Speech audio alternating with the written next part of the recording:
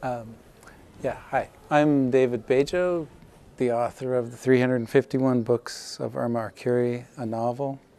And it's actually a novel that features libraries quite prominently in it. It's about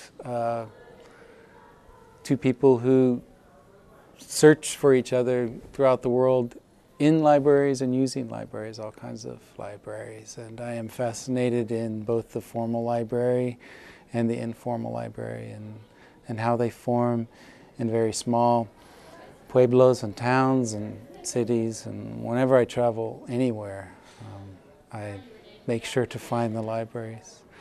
The Literary Orange has been a wonderful experience. I enjoy the exchange that these events provide, the unique exchange between writer and reader, and it's just been an enlightening experience for myself, and I look forward to doing more.